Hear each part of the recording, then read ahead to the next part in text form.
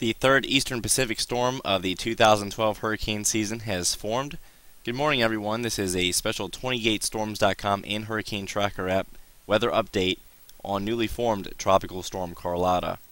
As of the 2 a.m. advisory from the National Hurricane Center, the center of circulation is located at 10.3 degrees north latitude and 93.3 degrees west longitude. As of right now, the storm is moving toward the northwest at 10 miles per hour, and maximum sustained winds are only 40 miles per hour, but by 11 p.m. on Friday evening, the storm is forecast to be a Category 1 hurricane as the core of the storm begins to lash Mexico, and there has been a subtle change in the extended range forecast. The storm is now expected to more so parallel the coast for multiple days, which could set up a period of prolonged heavy rainfall, along with the risk of damaging winds, especially right along the coast. And as you can see, hurricane watches extend all the way from the Gulf of Tehuantepec westward almost toward Acapulco, and areas not even just along the hurricane watch, but also areas further inland will be impacted by this storm. The following is a more zoomed in version of the track as the storm is forecast to make landfall.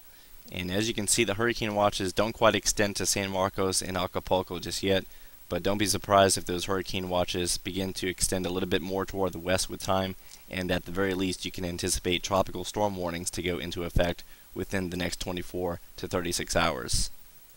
There were several reasons why the Hurricane Center decided to upgrade the depression to Tropical Storm Carlotta this morning. First of all, we have a bunch of ship reports, as you can see on this graphic, and the red dot denotes where the center of circulation was estimated to be at the time. And the closest ship observation was located just to the east of the center of circulation, and the 050 on the northeast end of this observation indicates that the pressure was down to 1005 millibars, and therefore if the center of circulation is still just off toward the west, the Hurricane Center was able to extrapolate that the pressure was down to at least 1004 or 1003 millibars within the center. Also, it's fairly hard to determine on this graphic, but a microwave satellite pass was able to detect winds in excess of 35 knots, so that was also enough reason for them to upgrade to tropical storm intensity. And of course, the forecasters at the National Hurricane Center are closely monitoring trends on satellite imagery, and the overall structure of the storm on the standard infrared and enhanced infrared has been showing promising signs for this storm becoming a hurricane within the next couple of days. The center of circulation is moving closer and closer to the deepest convection, and we have persistent new rounds of convection developing directly over the center of circulation. Meanwhile, the upper level environment continues to look favorable for steady, if not rapid, intensification, with the wind shear values generally lighter than 5 to 10 knots immediately surrounding the developing tropical storm, and the high upper level divergence values that we are seeing directly over Carlotta is a healthy indicator. Meanwhile, at the surface, Tropical Storm Carlotta will be moving over warmer in water sea surface temperatures as the storm inches closer to the Mexican coastline.